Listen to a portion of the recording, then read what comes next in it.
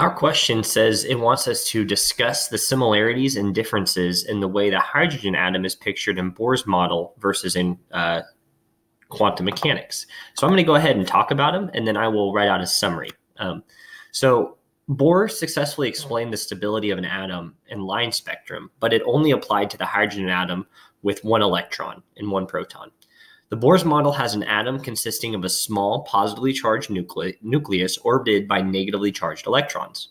In the Bohr's model, the electron is dealt with as a molecule with no wave-like properties, so the quantized condition is forced without physical premise.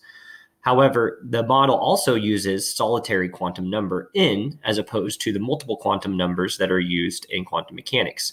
This n value quantizes the vitality of the electron's orbit. The electron is dealt with non-relativistically, and the area of the electron is thought to be known absolutely. In quantum mechanics, the electron's wave-like properties are considered from the beginning, which actually promotes and prompts quantization vitality levels, and to the translation of the electron's wave is working to give a likelihood of finding the electron in a specific area. So you don't know exactly where the electron is. You can only talk about where the electron is probably at. So quantum mechanics introduces three more quantum numbers that deal with the orbital angular momentum, the components of the orbital angular momentum along the external magnetic field, and the direction of the electron's spin.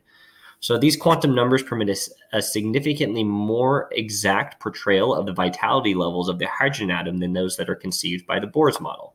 So to kind of summarize what I'm saying here, let's go ahead and say, here are the similarities. Here's how they are similar. Let's go ahead and underline this. So similar. For one, quantization, there's quantization. In both cases, there's quantization. One of them is assumed a priori, that's in the Bohr model, because it's just particles. So of course a particle is quantized, you can only have one. And it can only exist in certain states, which are these orbital levels. And this was just Bohr saying, this is what we observe in nature, so we're going to force our model to be this way. Where the quantization in quantum mechanics isn't assumed a priori. Actually, quantization in quantum mechanics comes naturally out of quantum mechanics. And the reason quantization happens in quantum mechanics is because you are trapping a wave. If you trap a wave and that wave has certain properties, it's only allowed to exist in certain states. Those are quantized states. So both have quantization. Number two, the electron, in both cases, the electrons orbit a positively charged nucleus.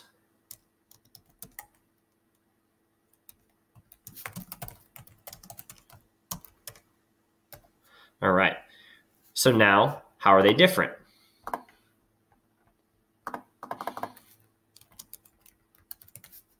So we'll just discuss a little summary of a couple of the ways that they're different. So let's start out with Bohr.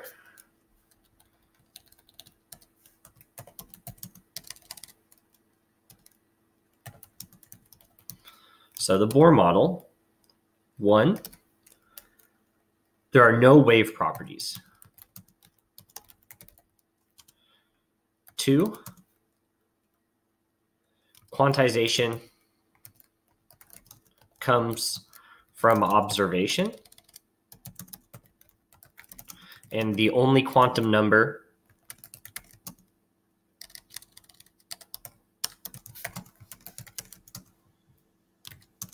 is n, okay? And then three, let's say the position of the electron can be known absolutely.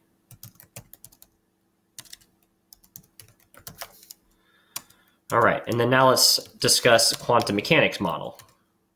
We'll just say QM model for quantum mechanics. One, wave properties are considered. Two, quantization comes naturally out of these wave properties. And there are 3 more quantum numbers. Again, these quantum numbers are, we call them L. Well, I'll write them out here. L, comma, M sub L, comma, and M sub S. I had to write them out because I can't do subscripts with the typing. So L, M sub L, and M sub S, where again, these are the quantization orbital angular momentum, the components of the electron's orbital angular momentum along the external magnetic field, and the direction of the electron's spin, respectively. That's what those 3 stand for. Lastly, there's one more thing that we can consider. Let's get back to the typing tool.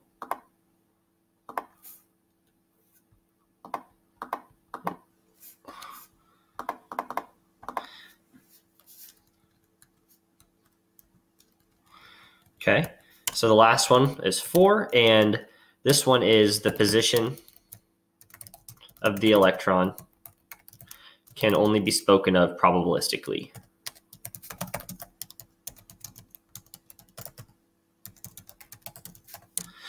And that would be the answer to our question.